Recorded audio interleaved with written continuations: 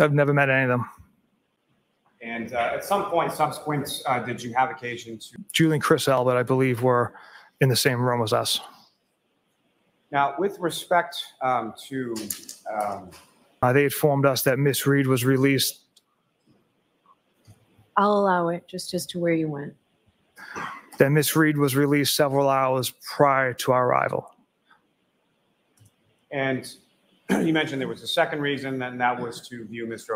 Only one piece of footwear revealed the potential of a vehicle strike.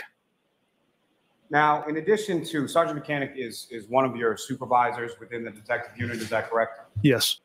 What, if anything, with regard to that, did you communicate to Lieutenant Tully? Objection. As to how it goes to the investigation? Yes. I'll allow it. Sergeant Mechanic and I.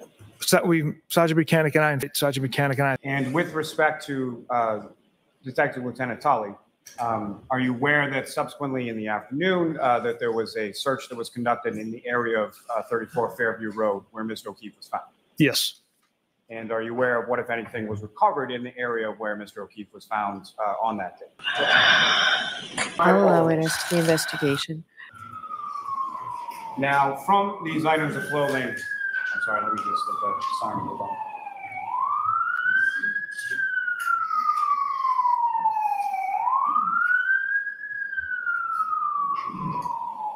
Trooper, in addition to the shoe that you've already referenced, what, if anything else, did you observe about what kind of clothing?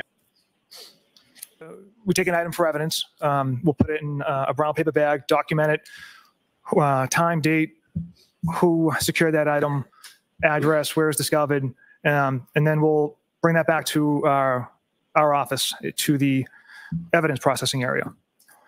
From there, it'll go to a permanent evidence room. Did either yourself or Sergeant Buchanan have any access to that evidence storage? No. Now, with reference to these items that were seized, and Buchanan have any access to that evidence storage? No. Now, with reference to these items that were seized and say items that were seized? No. To these items that were seized and say items that were, did either yourself or Sergeant Buchanan have any access to that evidence storage? No.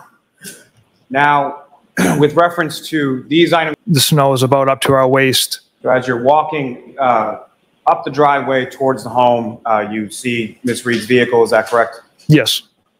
Karen Reed, is that correct? Correct. Your Honor, may I approach? Yes.